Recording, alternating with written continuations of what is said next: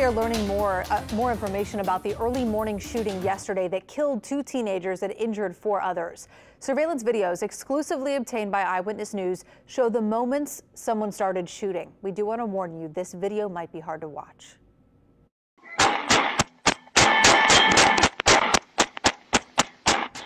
On the bottom right-hand corner of your screen, you can see someone come from around the corner and open fire. It appears people were beginning to leave the party in the lower 9th Ward when the gunman arrived.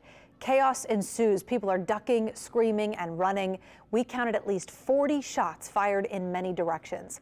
Our partners at NOLA.com have identified the 2 people killed as 19-year-olds Courtney Hughes and Kyron Peters. Hughes grew up in Algiers and recently graduated from Edna Karr High School.